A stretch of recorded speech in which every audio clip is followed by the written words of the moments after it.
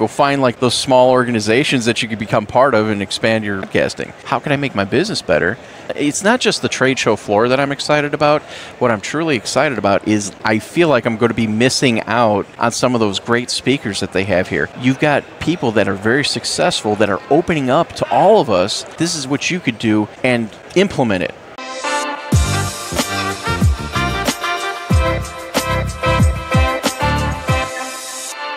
Welcome to the Huge Convention, guys. We are here at the second Pod Row, but huge leap from the first Pod Row, which was in Atlanta. Yeah. Naylor's the pioneer behind all of this, so you guys can watch us on YouTube, Green Street Podcast on YouTube. What's going on here? This is absolutely epic. Well, thank you, Paul. This is a little bit, less than what I was hoping for, but, things get shuffled around. As we'll learn with trade shows, things don't always go 100% according to plan, and we make do with what we have, but we have a tremendous opportunity to have this space. We've got, four tables, right?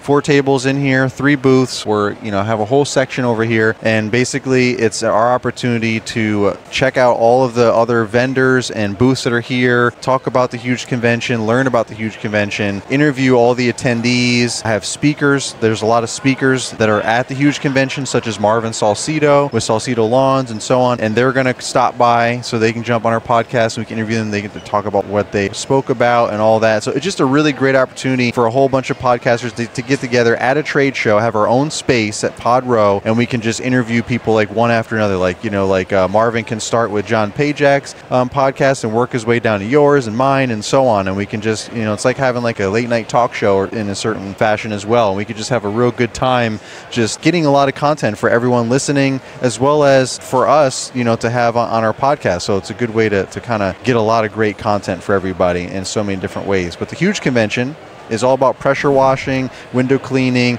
Christmas lighting, and housekeeping, and so much more. And they're trying to get into lawn and landscaping, so that's why we're here to really check it out and get more information. And all these services that everyone's offering here are good add-ons to your landscaping lawn care business. So many people want to pressure wash, right, Paul? Like, there's a lot of opportunities here. So you can see all, just like all the expos we know, there's all the booths of all the brands, and then upstairs they've got tons of classes that you can learn about business, regardless of what your business is, all the best practices for hiring, training, knowing your numbers, all that kind of stuff. So yeah. But in addition to everything I said, like, this is probably, correct me if I'm wrong, the first opportunity that we've been able to collectively get together with backdrops and poster banners and all of our video and audio equipment, really get set up to get all the content that we can for YouTube, Instagram, podcasting, just really hone everything in. Like, instead of, like I've said before, for the Pod Summit, which is its own event by its own standalone event is what I was trying to say, just for podcasting, we're always in the background of everything. We're always scrambling to set up our board somewhere in some hotel lobby or something and bang out a couple of late night episodes, something like that. Like, that's how it's been the norm. And I wanted to find some ways for us to actually have a planned out, we were here yesterday setting up, like, we're in the trade show, we're a part of the expo, we're vendors, we have vendor badges, we're getting everything done so that we can be organized as best as possible and try to really get some great content for the community so they can learn a lot of stuff. That's the whole point of this. Yeah, and it's one step closer to the ultimate goal that I think I've shared it with you guys years ago, what Joe Rogan and Oprah have. Oprah back in the TV days, now it's podcasting days is what's popular broadcasting, but back in the 90s, everyone went to Chicago, right? Stayed at the Omni Hotel, they were a guest on Oprah's show. Like, that was the best thing in media, was you got to be a guest on Oprah's show, but she just sat there and everyone came to her. Now, fast forward to 2023, what's the greatest achievement in life is to be a guest on Joe Rogan's podcast. You know what I mean? But guess what? Joe's just sitting there in Austin, Texas. The guests are coming to him.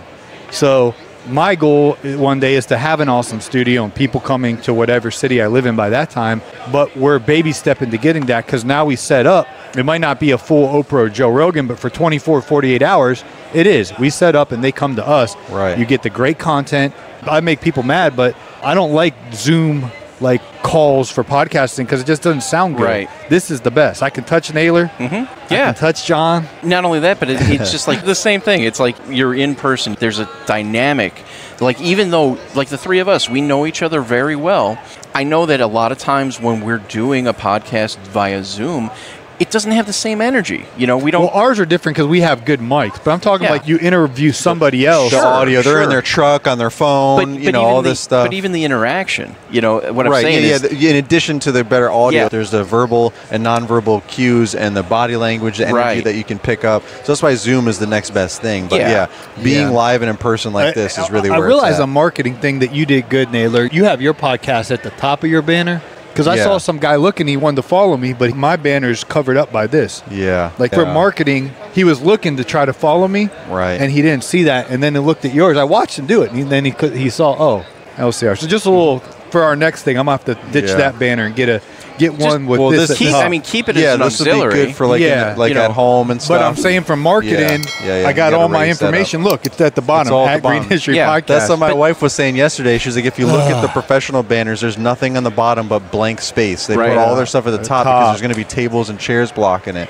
So that's why my bottom just has listen here and a QR code. My bottom has my books all your and my stuff. I know. I said that to my wife. I was like, poor Paul's got all of his books and everything at the bottom. I did the same thing where I've got check us out on Audible and all that other stuff is at the bottom. My QR code's at the bottom. So obviously this is our first rodeo. I paid someone $25 from that. I showed you my poster. You guys could have been like, oh, wait a minute. He doesn't have much on the back. I sent it to you and said, what do you think, Rook? And you was like, it looks great. I want feedback. But the thing is, I wasn't thinking about that. But it looks really good. Oh, well, it's Jason Creel's thumbnail girl. I pay her $5 for a thumbnail. Gotcha. But I pay her $5 per YouTube thumbnail. Yeah. They're not that great. I get like 3.7 click rate, like retention, but anyway, $5 is $5. And then for this, I said, how much do I owe you? And she's like, well, just whatever you want. So I think I gave her $25. That's nice. And she was thrilled, thrilled. No, so what I meant is this looks like high quality. Yeah, like it's legit. But as far as from the placement, marketing and branding, I think in the future, like if we had a different layout, you would put this up front, right? And this is still a valuable piece. Hang on to it and use it up in front, or if instead of it being behind you, you use that in front of your table.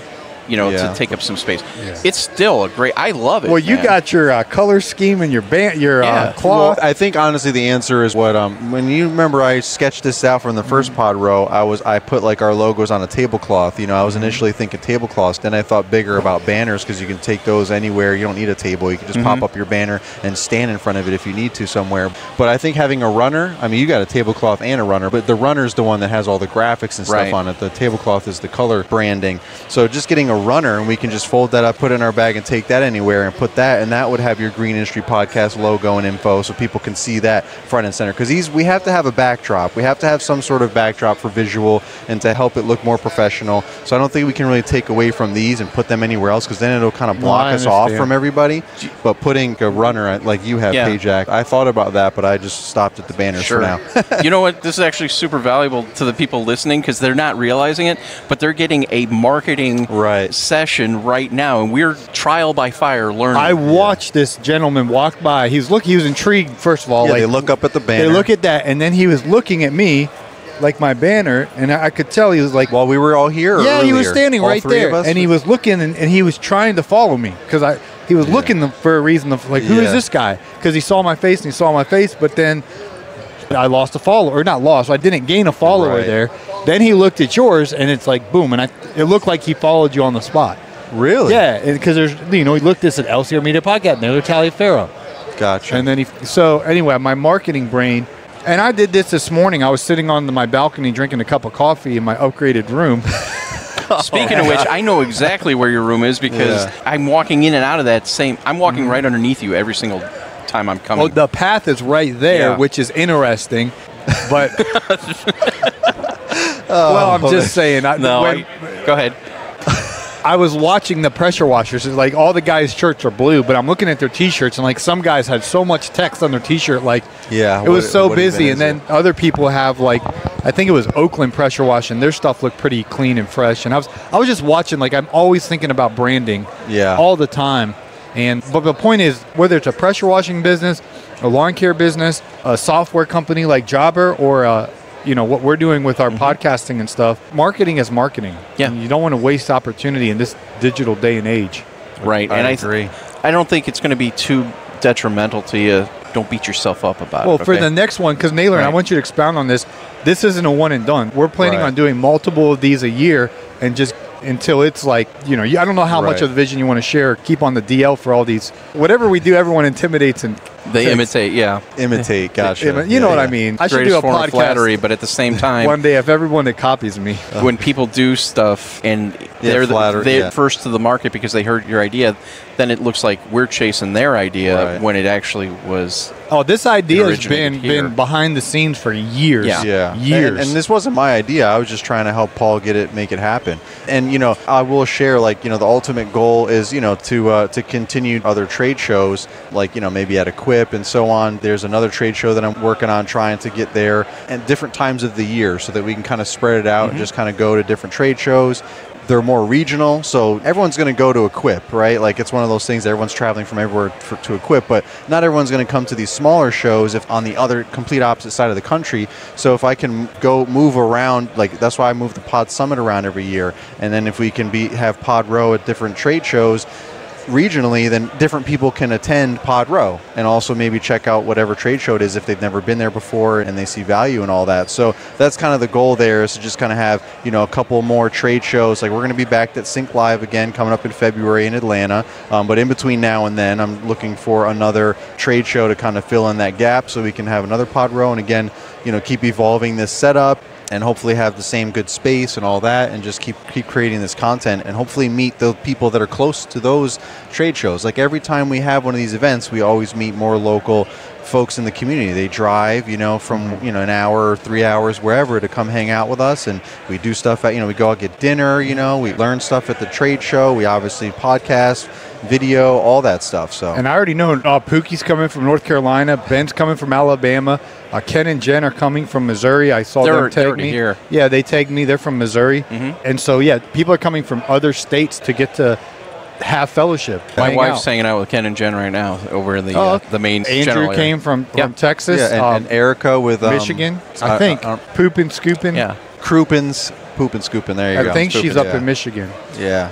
So there's more podcasters came this year for Pod Row. So just a lot of another networking opportunity for the community as well as creating content. Something else that we could talk about off air if you want, but there's also there's a lot of trade shows that don't get a lot of recognition. Right. And if you go through some of the organizations that I'm part of, they have Purdue Field Day, right? They have a whole trade show there. And it attracts us very specific, because it's mostly for Furt and Squirt. It'll attract a Furt and Squirt company. But then there's the Indiana Landscape Society. I forgot it's a whole bunch of initials, Right. But they have a pretty decent sized one. Right. And it's something that, you could bring more attention to. It's like, hey, I'm sure they would love to have us there. And, until we could get the RV that I want to get and label that all up, have our big ugly mugs on that, and we travel across country. There you go. But, that's down. We're kicking that can That's down. Like college we're going down the pipe on that one. College football, they have a bus that says college game day. Yeah, exactly. My buddy John Buxton, actually I think he was in Indiana, he saw it driving down the highway one day and he took a picture and sent it to us because we're college football fans. Like, look who drove by. And it's like, oh my gosh.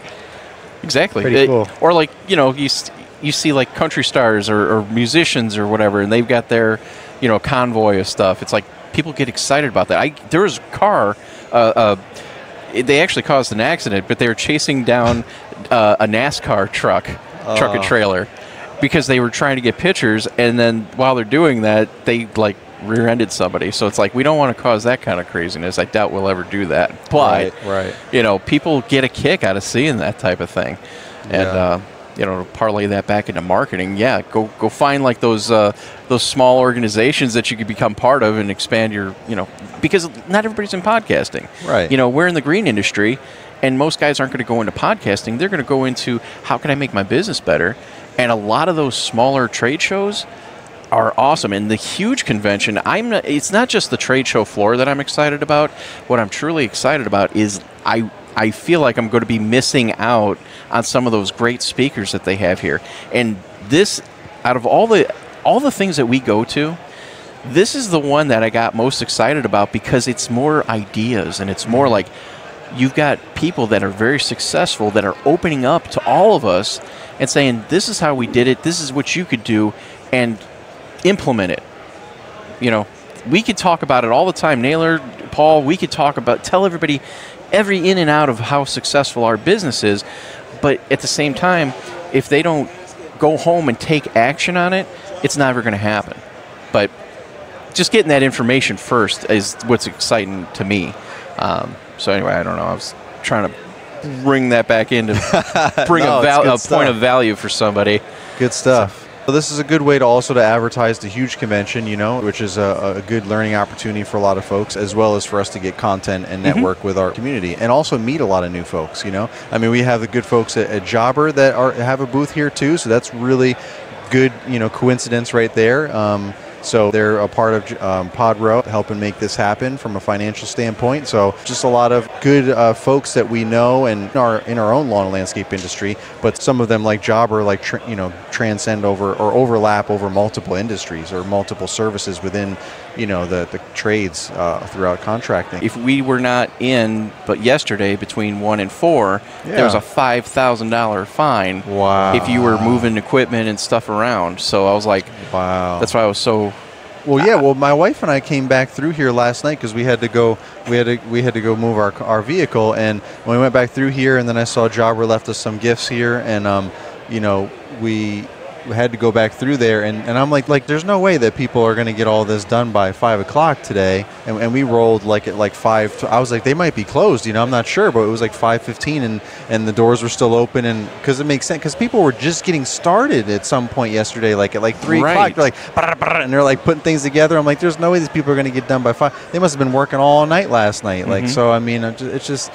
I don't know what people just roll in at the last minute and try to throw this stuff together. And some of these people got some really legit booths. I mean, I know. It's just like a Quip. I mean, these booths are no joke. Yeah. You got gutter cleaning and power washing or pressure washing cleaner. I should have brought my books and stacked them up. My wife just said that that guy across from us right now, he just finished up. Michael Burnoff, that's what his name is. He just finished speaking at the general session. Wow. Gotcha. So we it's not that we missed it, but it's just he's got his own thing. He's got his own, he's doing his thing. But we can get him on the podcast and talk about whatever he's got going on. So exactly. Yeah. Well, we're gonna get finished setting up for the audio audience. Thank you guys for listening, and check out the video portion of this. This is something that Mike Pletz up in Canada, a while ago, he's kind of pushing me like, hey, you should do more videos. And Naylor knows that I don't really know how to set up a camera or put together a tripod, or I'm not exaggerating, am I? No, I'm trying not to laugh. No, So this especially in the heat of the moment like this, even I get a little flustered trying to make sure everything's working right. I'm on episode 1050 something, and I'm just now feeling comfortable. My Roadcaster, getting it set up, and I still wasn't flawless with it. But what I'm trying to say is, this is not my skill set. Technology, electronics, gear stuff, for some people it's really natural. And even John, it's natural for you to turn a wrench and to fix something. I've called you probably 7 or 8 times. You have. Hey, John. You always go. You don't say you got a question for Gravelback Mechanic. Because then I know which gear to be in. Right. That's funny. Yeah, but what I'm saying is, this is not. Yeah, electronics is foreign to me, but I feel it's important. And what I want you to know is, I'm investing money, time, effort to make this content for you guys on YouTube. So go over there and subscribe to the YouTube channel. Yeah, subscribe. Green Industry Podcast with Paul Jameson. Support us with the video, because I'm stepping out of my comfort zone to try to provide this. My daughter watches YouTube now, which is kind of scaring me. She watches a lot of Sunday, but when she watches it on the TV, it's already got it's queued up, and you're starting to filter into the settings now. Oh, wow. So I'm like, so go ahead and subscribe, and follow. There you go. The Green Industry Podcast on YouTube. Sometimes the algorithm's nice, and it'll kind of shoot it out there for you. Well, what's interesting about the algorithm, and I know we got to get going, but if I make a video of Natalie Albertson on a lawnmower, that's a 250,000 views. I'm not exaggerating. I posted 6 or 7 versions of that video, 100,000 views, 115,000 views, 250,000 views, effortlessly. I post a little clip of us talking, and it flops. Yeah. And it's so frustrating, because I feel like this is more valuable. No offense to Natalie's mowing skills, but that's what the algorithm promotes. And I'm I could do that all day long. I really could. I'll show you my phone. I got more Jason Creole blowing mulch on someone's house videos that do so well in the algorithm. I said, Jason, did you mean to do that? What are you talking about? I was like, oh, never mind, Jason. That's going to go viral. That's funny. Oh, but I do that all the time. It sounds just like him right there for a second.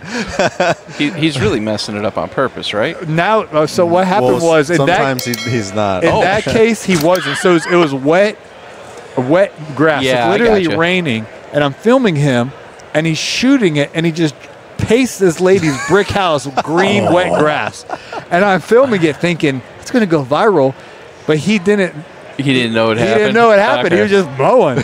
And so people just drilling him in the comments like he should have shot it the other way. Of course, yeah. So then I'm filming if this him. is all it takes, I'm going to go out there and I'm going to blow like a whole load in somebody's pool. So now they're now they're intentional. Now he's trying to play it off like, oh, well, let's do more of that. And then now it's manufactured. Gotcha. But how about film me? I'll blow the grass on the driveway. And so now we plan it. Okay. But that one was as authentic as you can get. And he also did one with the chickens. He almost drove over his chicken and he blasted it with wet dew in the morning. And I was like, Jason, did you do that on purpose? He's like, what? He didn't even notice the chickens were like there. Well, so he's with Natalie, like I know she was on that big Batwing one, and then it kind of got away from her for it's a second. 144 inches, and she definitely didn't mow with excellence, and she's a pretty woman. Of course, it's a big mower. There's a whole lot of things. Messed up. There's a whole lot of things that make that viral and amazing. This is guaranteed. When I filmed it, I was like, the three of us just sitting here talking. And then at the very end, she just jumps out. She just jumps out. Perfect. She didn't even put the brake on or nothing. She just hops out. Deion Sanders, he's the head coach of the Colorado football team. He liked that video, and I looked and I said Deion Sanders check mark. I was like, okay. I click on it, 3.4 million views. What? I was like, that's him. So I sent that to Emily from Xmark. I was like, hey, Emily, we have, and she knows college football. He's like the most popular guy in college football for sure. Well, like Deion Sanders. I mean, he's a celebrity, like an A-lister. Right. Yeah. And I was like, he liked the post of the Xmark mower, and so anyway. Wow. That's going to be like Mr. Beast status pretty soon. You're going to have these guys just randomly watching. You're like, did you see that video the other day? Did you see Paul Jameson's new video? That we're going to start talking about it. Like, hey, did you see Mr. Beast? Oh, did you see Paul Jameson's new video? Yeah. Good times. Yeah. All right. Well, I got to go meet somebody. So you're gonna go chase some lady down. All right, hey, Jack. I got to be careful because I batch my content so far out in advance now. I'm like 3 weeks. I might have a girlfriend by now. And she's listening. She's like, what is he talking about? He needs to go find this really nice. That might be her. You never know. You need to go find that fancy water you drink, that balanced water or whatever. That's what it is. That's what it is. Yeah. So he's LCR Naylor, lawn care rookie. You can follow him. His podcast is LCR Media Podcast. He's a Prophet of with Payjack. Profit of, they misprint, Profits with Payjack, not profit of. Oh man, Profits with Payjack. Nice. Anyway, I was reading that. I was like, looks like a misspell. It is a miss. Profits with Payjack. Follow him and smash that subscribe button. Turn the bell on for notifications. Yes, sir.